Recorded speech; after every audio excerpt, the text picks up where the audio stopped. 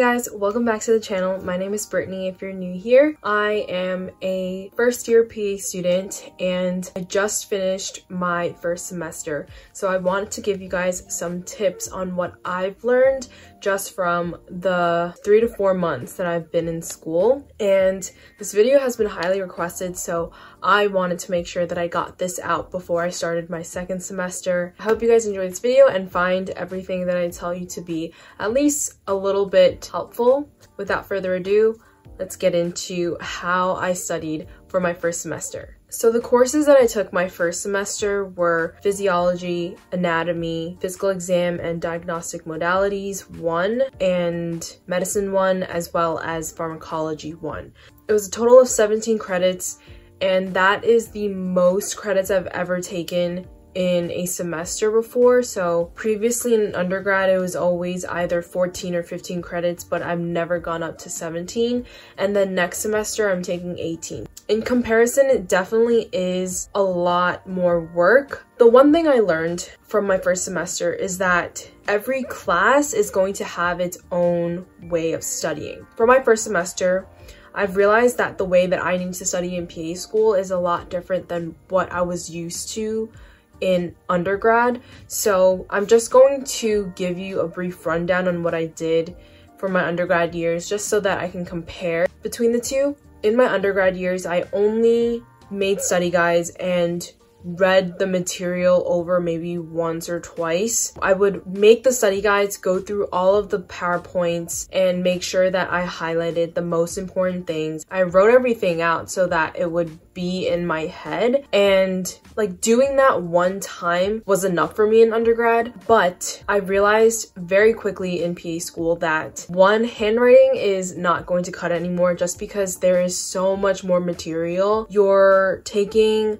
at least 2 to 3 exams every week. So imagine having to condense 200, 300, 400 slides of material into a 20-page study guide, but then at the same time be handwriting all of that. There is literally no way that you could do that unless you were ambidextrous and you could write 2 pages with both hands at a time. So most of my study guides now are typed up, and I will show you them, so I'll give you a brief overview of what they look like. I think I want to start with medicine just because the study guide for that looks a lot different than what my study guides for PDM, physiology, and pharmacology look like. Like I said, the one big thing that changed was that I had to start typing up all of my notes and also typing up my study guides. So after I've typed up my study guides, I would print them out, and then I would take my 700 highlighters and pens and whatever else I needed, and I would highlight the things that needed to be remembered. In medicine class, you are given the disease, the signs and symptoms that come along with it, so what the patient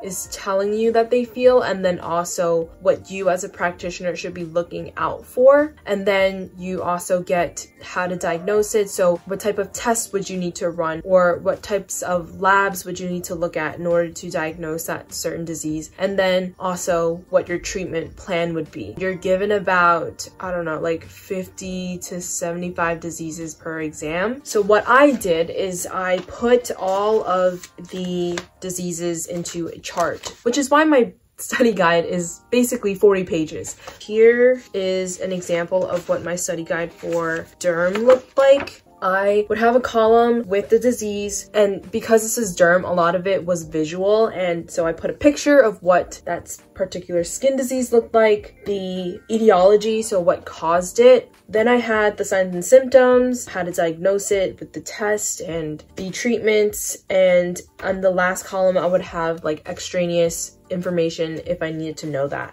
And then what I would do is go through the entire packet and all my lectures, highlight everything that was important, write extra notes on the side, and then I would go into Anki, which is a flashcard database that you can download onto your computer. A lot of med school students use this, as well as I think pre-med students to study for MCATs. That's how I heard about it, because my friend used it to study for her MCATs exam. So I decided to give it a try, and there's a specific type of flashcard that I use on the database, and it's called closed flashcards. So basically how it works is you type out your questions or whatever you are quizzing yourself on, and then you can put these little like brackets around certain words that you want to be blanked out. And in one card you could have multiple places that are blanked out, but they blank out at different times, if that makes any sense. Then at the end, when you're going through your cards, what happens is it'll show you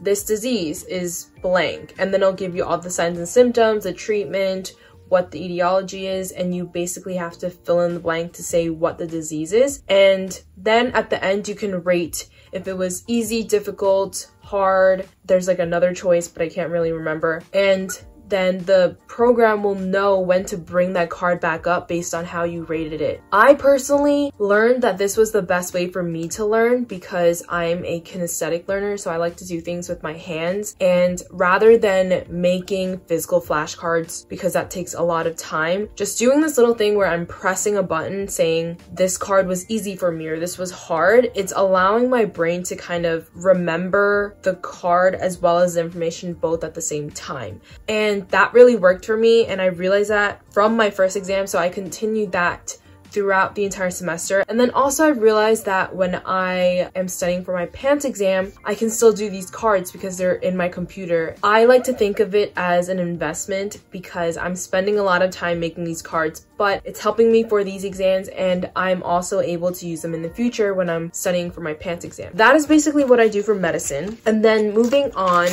to pharmacology. This is like a totally new class for me. I've never taken anything like this in undergrad. What I did for pharmacology is I made tables with the medication names, how its mechanism of action is, the side effects, and any special information that I needed to know about certain medications. And by that I mean there are some people who are allergic to penicillin and then can't take that, but penicillins is a huge class of antibiotics. And so if you cannot take penicillin, that really knocks out a whole class of drugs that you can't use to treat a lot of different diseases. And so there are specific drugs that you would need to use in place. That's what I mean by if I have special information about a certain drug, that I'll put that in the last column. Here I have all of my antibiotic stuff, and putting things into charts really helps me. So that's why I have it in this format.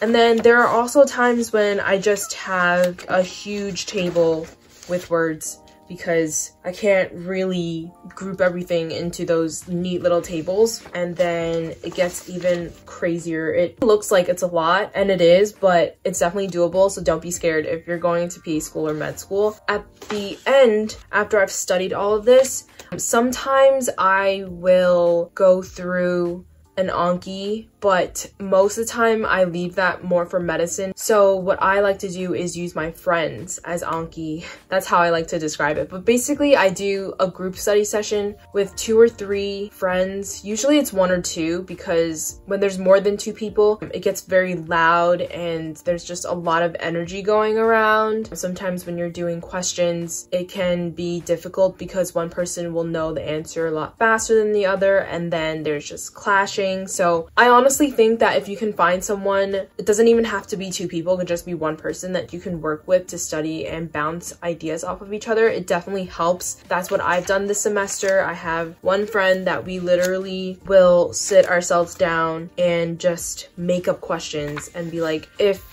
patient presents with this and they cannot take this medication, what would you take? Or if patient presents with this disease and they've tried this and this, what would your next line of therapy be? And also, sometimes you could focus on things that you think will be on the exam, but then your friend will focus on something totally different and you didn't even know that that was something that might be important. For my next class, which is physiology, this is the one class that a lot of my classmates, including me, we all struggle with this because there is so much information. And the study guides look no different. So sometimes you will see paragraphs, sometimes you will see charts, pictures, and everything. One thing that has really helped me is watching YouTube videos. What I like to do is if I'm learning a specific system, whether that be the enteric system, the cardiac system, respiratory system, I will look up YouTube videos, and I particularly recommend watching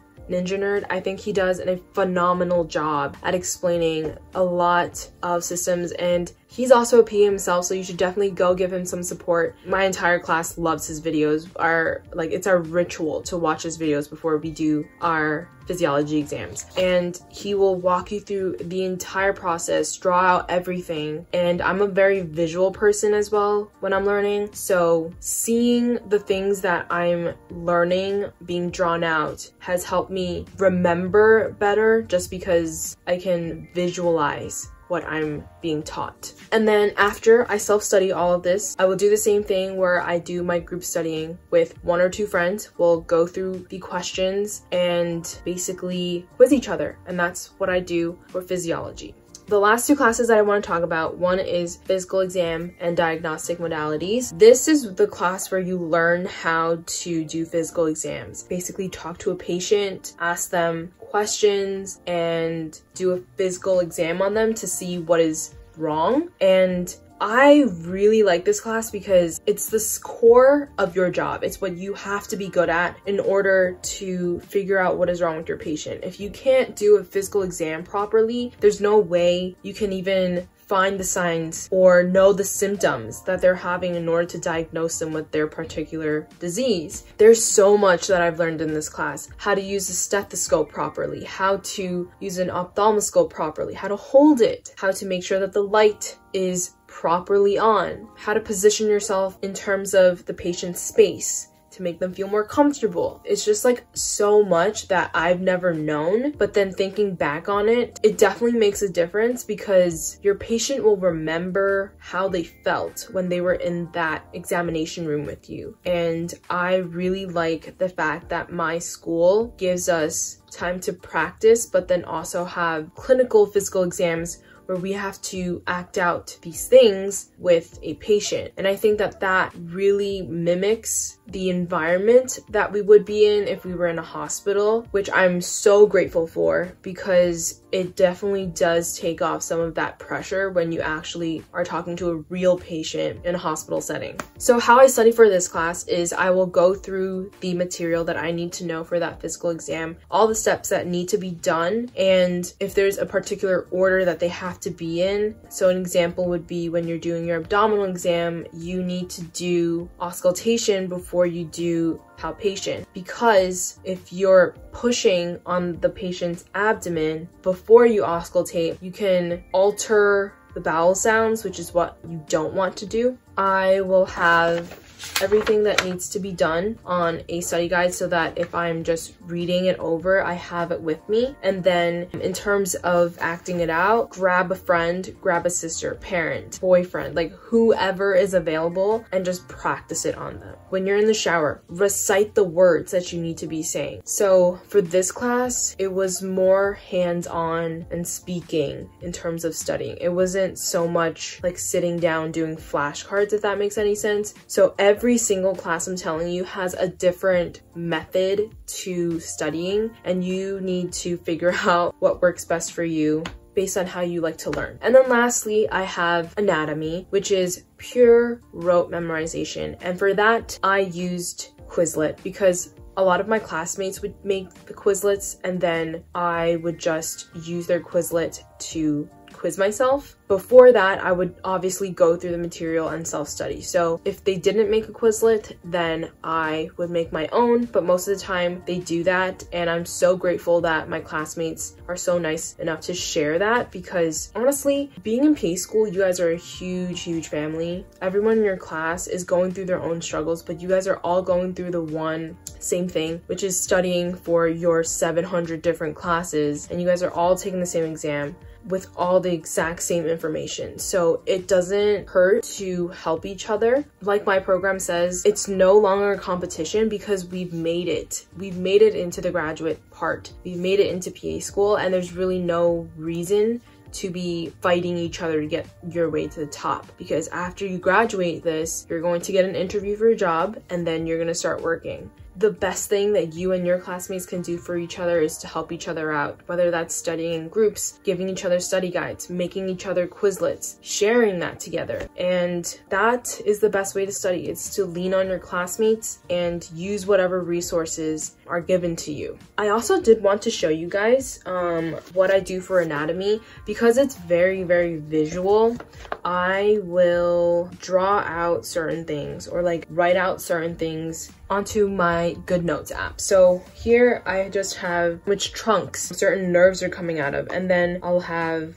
the same thing for other things. This is the thoracic view, and I'll have other things where I'll just write out a bunch of stuff and highlight and know like the branches of the arteries. A lot of it is very visual, and so that's why I used this method to study for anatomy rather than printing out words. I've learned that seeing the body parts has helped a lot. And then also you have structure lab, which is when you see a cadaver and dissect it to see the anatomy in the flesh. That is also something, but that doesn't help you study as much just because your time is limited there. So I would definitely use visuals and pictures to study for anatomy. That's something that really, really helped me. I will say I didn't learn that until maybe the second exam. I hope you guys enjoyed this video. It's probably very long, and I hope it's somewhat helpful and that I answered all of your questions. I know a lot of you left comments on the previous 2 videos asking for something like this, so I really, really hope that I answered all of your questions. If I didn't, definitely leave them down below, or you can always DM me. I always get random DMs